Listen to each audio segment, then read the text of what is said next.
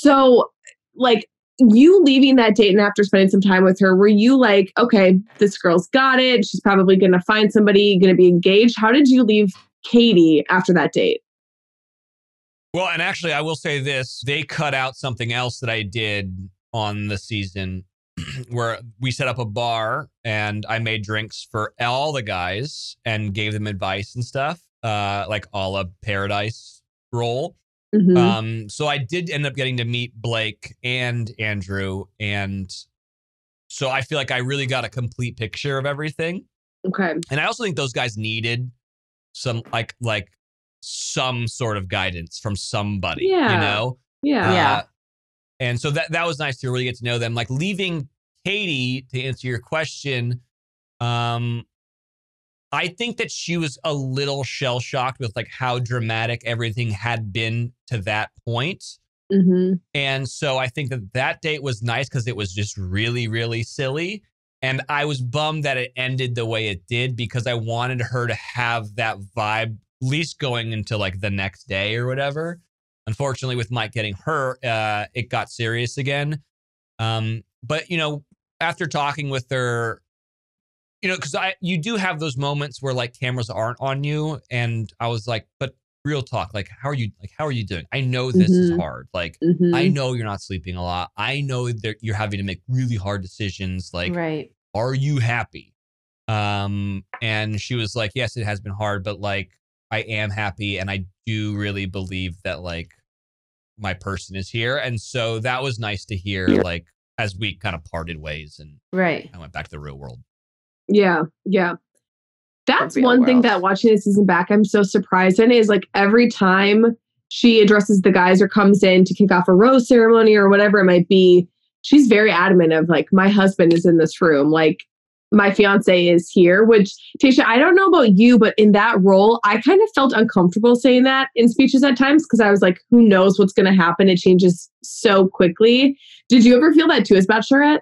Oh my gosh, absolutely. I try to avoid saying that just because like when I did say it, I wanted it to seem like very genuine and authentic. Yeah. Like I didn't want to throw it around all the time. But also, again, my journey was a little bit different. Like I feel like I kind of walked into something, you know? Mm-hmm. You came a bit later. Yeah.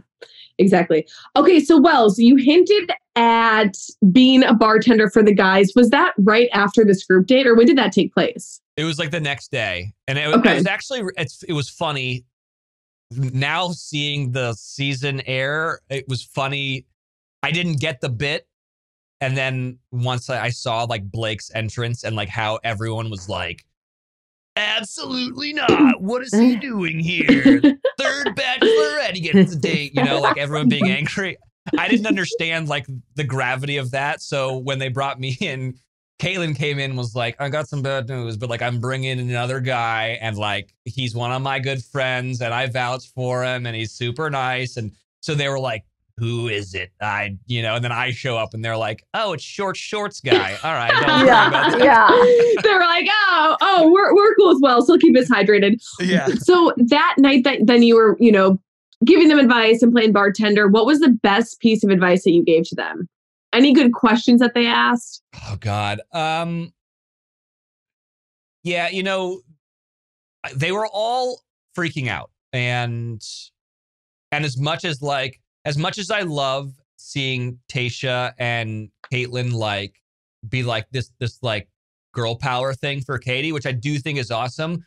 I do think that like those poor guys are like stranded in like the middle of nowhere, freaking New Mexico. And they're like, what the fuck am I doing here? And so, which I was like, I get it, dude. Like, and so, I mean, it was more of they were like, like what happened to you in this situation? Like they didn't really remember my story. So like when I told them like, yeah, I went on a one-on-one and I went home, I got sent home, which I don't think that's happened to anyone to this point on the show. No. And so that freaked them out. And I was like, the lesson to be learned here is that like, I remember having so many regrets. Obviously things have turned out absolutely wonderful.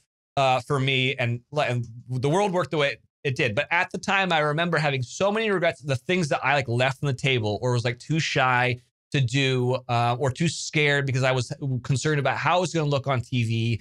And then after the show, I was like, I screwed myself because I wasn't like bold. I didn't like make decisions that would have helped me continue my process and my journey with JoJo.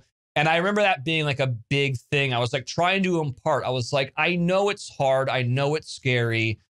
But like the truth of the matter is this show fortune favors the bold. You need to get outside your comfort zone if you want to make an impression, and don't do what I did and get, kicked off on a one-on-one. One, because you look like an idiot on TV, and two, you're gonna regret it for a long time. And so I think that was also like a reality shock to those guys that like, right. Oh, someone who is like so beloved by Bachelor Nation, if he can get kicked off on a one-on-one, what chance do I have? And so I think that was a good conversation.